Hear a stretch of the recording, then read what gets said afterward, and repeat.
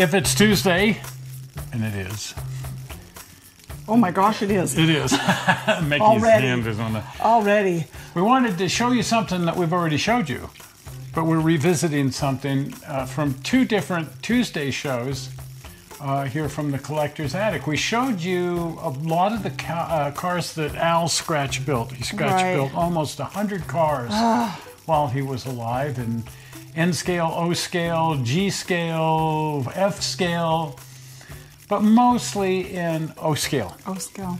And we showed you a lot of his O standard cars because Steve found them all in Al's bedroom after he passed away, and we went through and inventoried and we showed that to you. Well, we've been sort of negotiating with Steve and saying we'd really love to display some of Al's cars. We're not really quite sure how many, but some of them here in the garage. So we've brought some of them here to Garage Mahal, and these are again cars that we showed you, and all boxed up. This is the way Al had them boxed up. That's kind of a neat way to box things with Velcro. He's got the Velcro and padding here and whatnot, but the lids come off of these, so I want to... Yeah, this one is my favorite. This is the one that he won. I think this is the one that won the award for best wood car, even though it's made of plastic. Well, what we want to do, we also showed you guys on a Tuesday show these really neat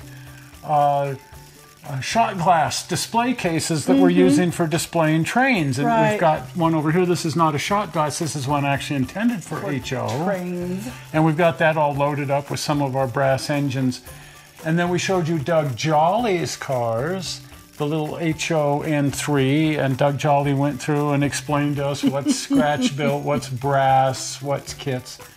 And those are all in display in one of the shot glass places. And we said, but we think the shot glass display cases will work for O scale. And in doing a little measuring, I'm pretty sure it will. So we did some negotiating with Steve, brought these here, and we're now going to attempt to put those in the display case here.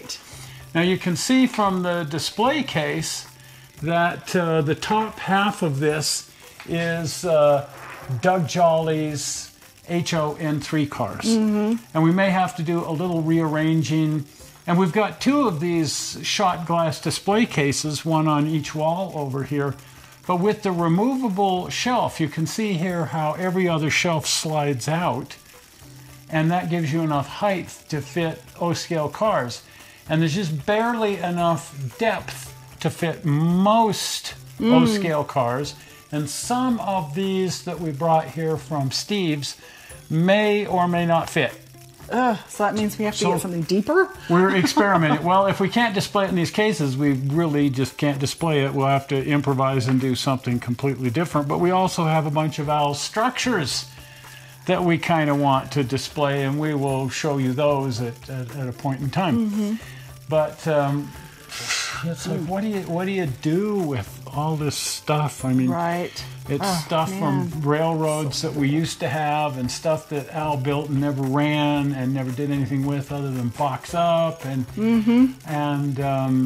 but we want to properly display this, and so we wanted to show you how that same display case that we showed you before can work for O-scale, if the cars are narrow enough, and show you how we're putting together these display cases, because we already showed you the display cases. This one with the brass engines, as I say, is an actual HO display case, and you can buy that on Amazon. And this other one is supposed to be for shot glasses. It just works out really well. For trains. And we did a show, and here's a link to the show on that, so you can actually find it on Amazon and so on, because you'll never find it if you didn't know that you're looking for a shot glass display case. But they make display cases for poker chips and all kinds of weird things. But as it turns out, the ones for golf balls, and in this case for shot glasses, can work for trains, sometimes better than the ones that they make for trains. Because like the The mahogany cases that we have over here for the brass engines are actually, the shelves are a little close together, and that big coal-fired turbine is pressing against the shelf above it. It doesn't. It's up against the glass and it's up against the shelves, and it just barely fits in there. And then the centipede tenders, it's slightly an angle because it's pressed up against the shelf above, and that's holding it at a slight angle, but I don't know what else to do with it. Yeah. So anyway, here we are putting together our display cases. So we wanted to share this with you, putting Al's cars in the display case and showing you that will actually work for some, not all, but some O-scale. Right. Anyway, if you haven't been over to the channel, pop on over to the channel, and if you're not a subscriber, here comes the blue button. Are we ready? Zoink! Right there, the blue button.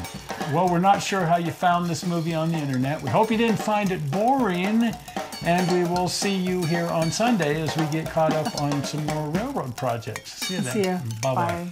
Bye.